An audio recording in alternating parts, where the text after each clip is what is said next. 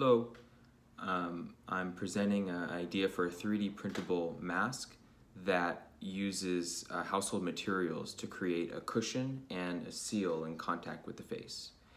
The reason why this is potentially useful is because, generally speaking, people are not commonly able to 3D print in flexible materials.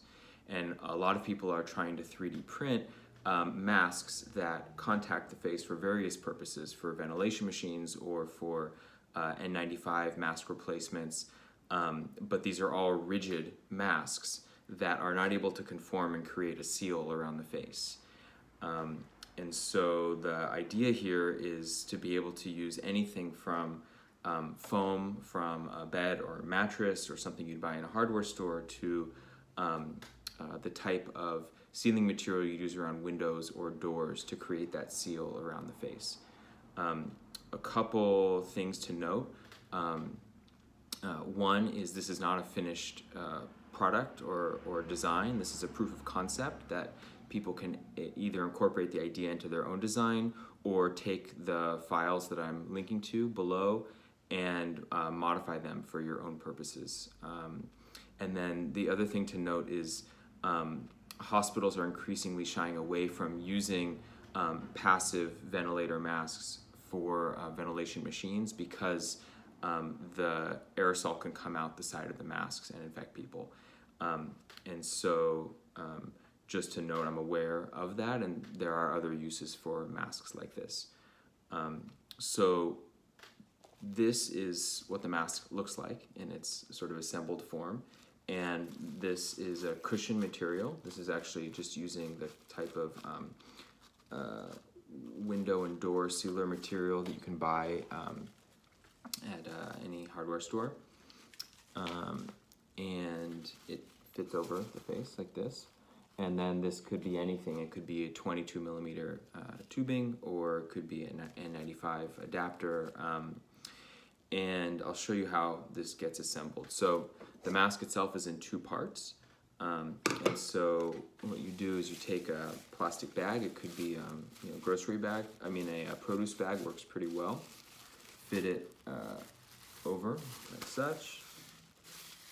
Take this ring, fit it over the bag, and then you just snap this in place. And then you put whatever type of material that you want here. So in the case of this type of material, it comes with adhesive already there. And so you can literally just put the adhesive down. You could put 2 layers, you could put 3 layers, anything. Or you could cut foam out from some other piece of foam that you have. So I'll just use that for now. The nice thing about this is you don't have to worry about the foam being sterile or even clean or being comfortable to touch the face. You just put the foam here, you fold the bag back over itself like this, and you create a little pressure. And so that's actually now going to hold the foam in place. And then all you do is you take a rubber band, and there's a little groove I've just designed in here. There's other ways you could do this. And the rubber band just fits right into the groove. And then you take this excess material and you just cut it off with scissors.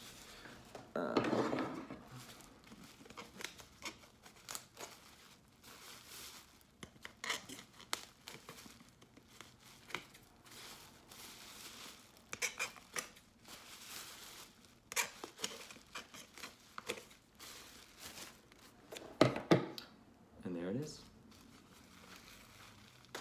And this is a totally